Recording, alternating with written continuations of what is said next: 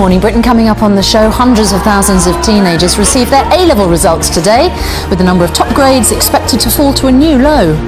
3 A stars and a B. Oh my God, wow, well done!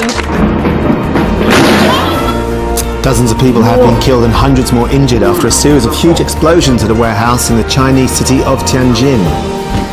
Violent thunderstorms and torrential downpours will bring the risk of flooding today, with some areas receiving a month's worth of rain in just 36 hours.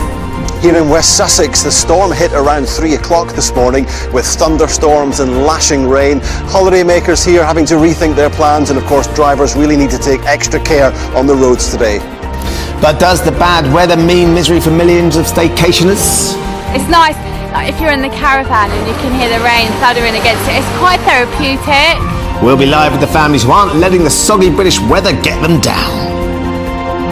Thursday, 13th of August 2015, live from ITV Studios in London. This is Good Morning Britain.